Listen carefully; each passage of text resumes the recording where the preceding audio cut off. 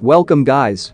In this video, I'll show you the top 20 best tips and tricks that you need to know as a PUBG Mobile player, and it will help you to get better at this game. By the way, this is my best of 2021 tips and tricks compilation.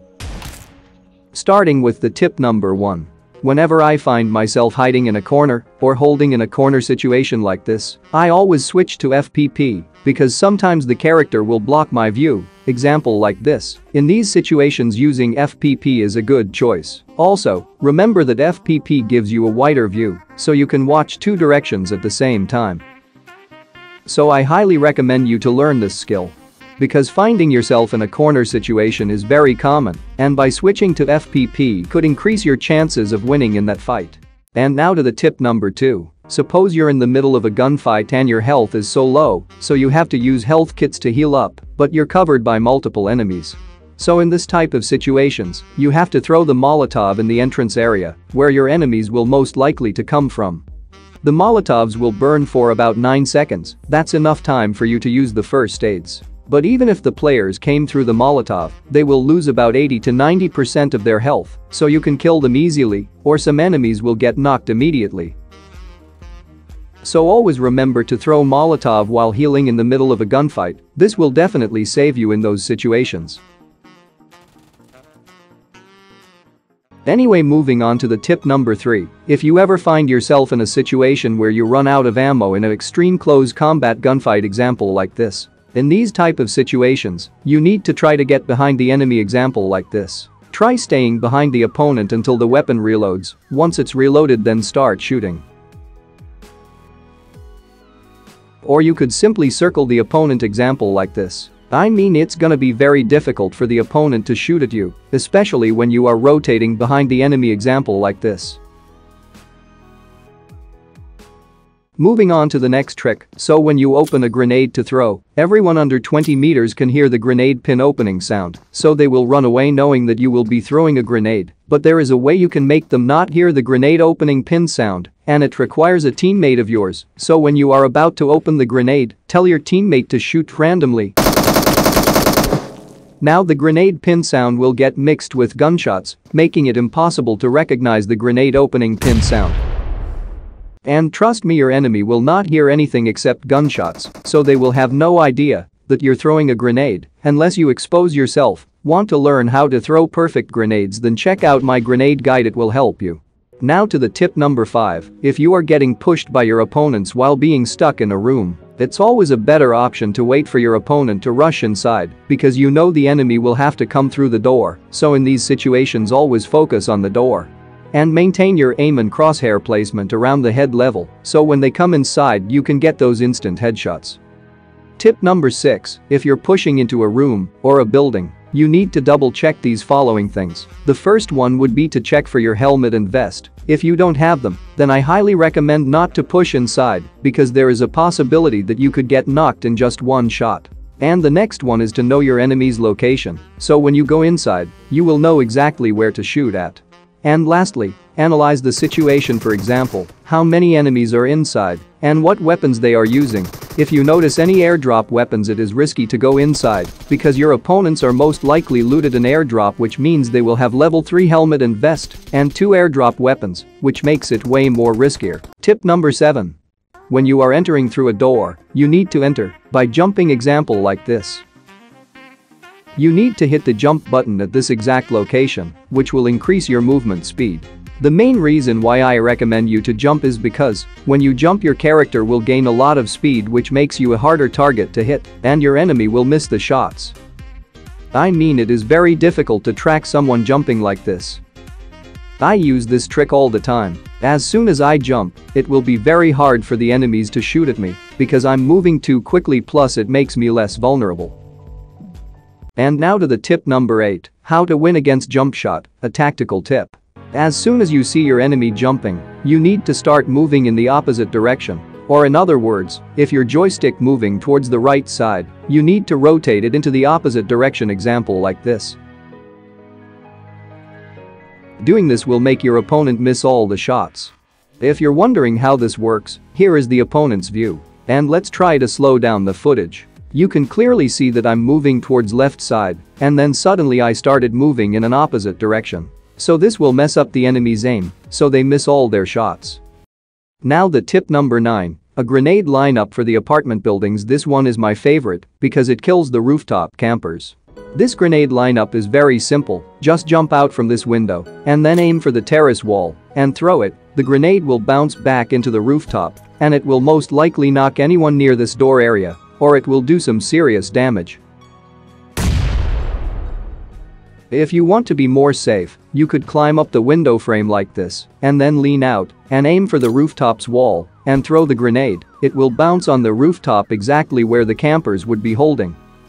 Now to the tip number 10. It's easier to shoot with the pistol in first-person mode, and also it's kinda satisfying to use a pistol in first-person view. By the way, this is my personal opinion, and after some testing, I just think that it's somehow easier to aim in the first-person mode with a pistol. There is no difference in the recoil of a pistol, but it's kinda more comfortable to use the pistol in FPP mode. What do you think? Is it easier to shoot with a pistol in FPP mode? Let me know in the comments. Tip number 11. Whenever you're rushing into a house and you know there is an enemy camping inside, throw a grenade in the house and it might make the enemies go deaf for up to 5 seconds, so they won't be able to hear your footsteps while you're rushing.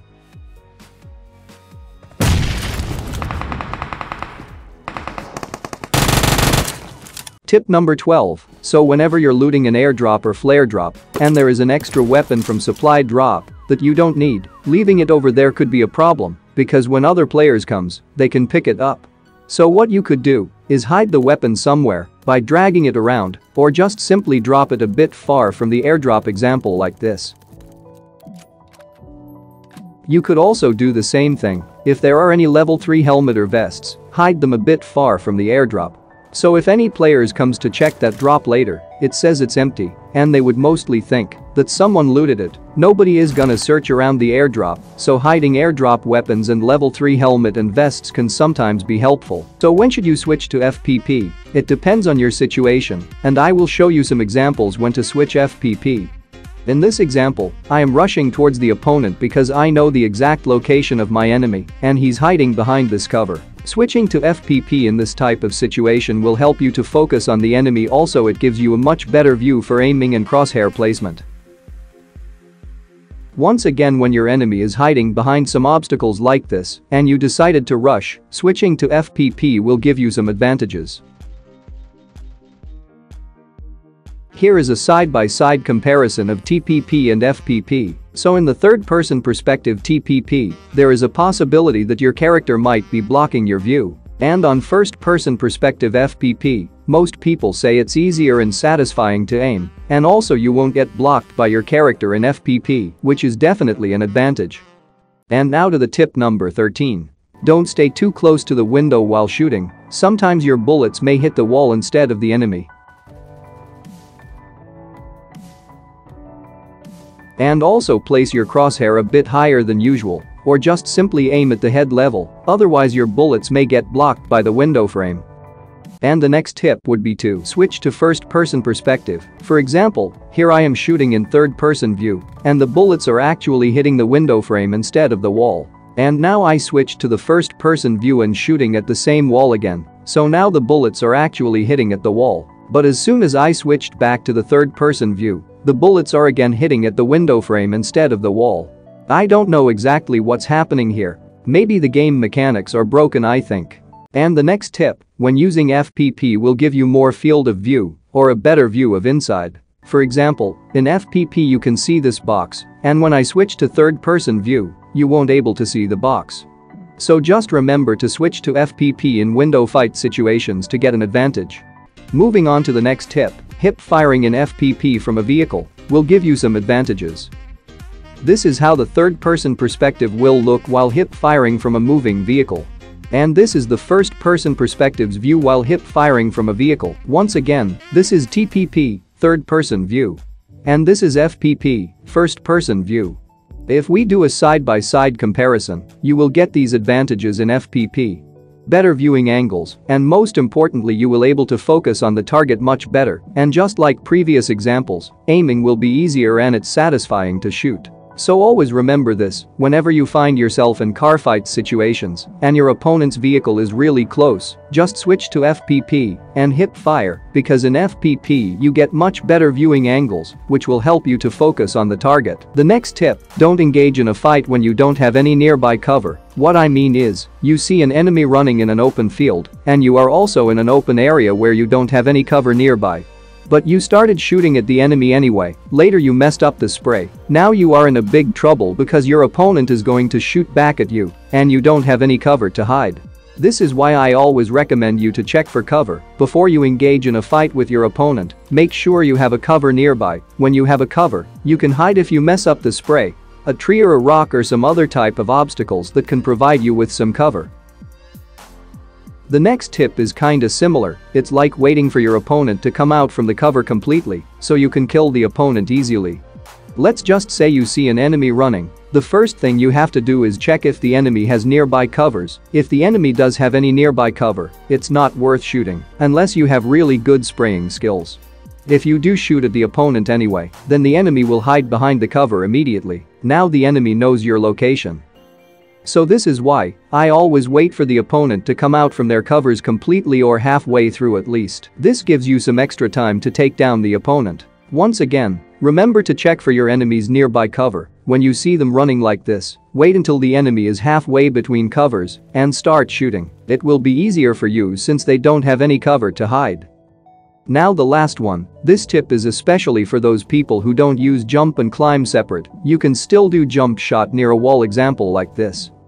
If you face towards the wall and hit the jump button you will climb up the wall, so what you have to do here is, you need to face towards sideways or in a 90-degree direction to the wall.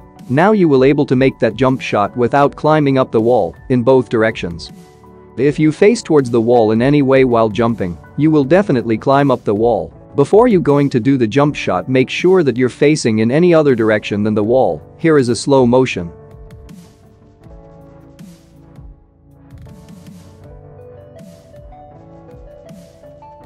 Anyway, that's all I got for this video. I hope you learned something new. If you did, hit the like button and subscribe for more upcoming videos like these. See you guys in the next one.